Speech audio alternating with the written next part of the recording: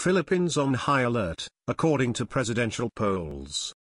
Even as the overall situation remained quite quiet, the Philippine police and military said they were on high alert yesterday as last-minute preparations for the country's general election proceeded.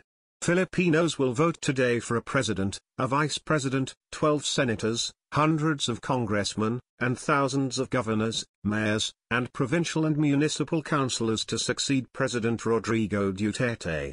The presidential election pits Ferdinand Bongbong Marcos Jr., the late dictator's son and namesake, against Leni Robredo, a human rights lawyer who barely defeated him in the 2016 vice presidential election. Duterte did not endorse a presidential candidate, although his party supports Marcos and his running partner, Sara Duterte-Carpio, Duterte's daughter.